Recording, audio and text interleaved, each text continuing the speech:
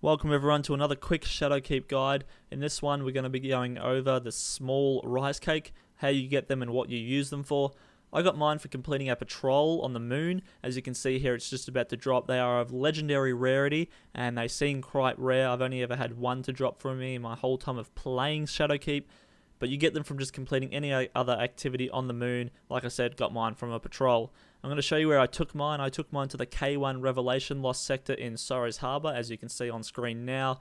To be able to get into this Lost Sector and the part that you need at the end, you need to have completed the first step to Deathbringer, which I'm pretty sure is a quest where you have to complete 3 Lost Sectors in the southern side of the map. If you don't know what I'm talking about, just look up a Deathbringer guide and you'll see that. But once you complete that, it's going to give you a little data chip, like a computer chip thing, and you'll be able to use that chip to open a door. So as you can see, here's what you want to look for once you complete the Lost Sector after you kill the ogre.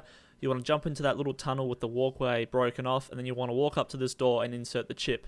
Once you do so, the door will open. You can run to the end. That is the quest step. As you can see there, I just got the quest step. And then this is the bunny. If you've seen any other of the bunnies, these are the jade rabbits. And you can offer the rice cake to the rabbit, and in turn, he'll give you a reward. And in this case, I got the phantasmal fragments.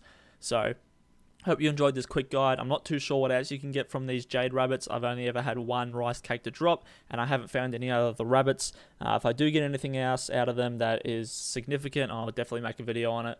But I hope that guys helped you out. That was just a real quick guide, and if it did help you, definitely leave a like, subscribe if you want to see more.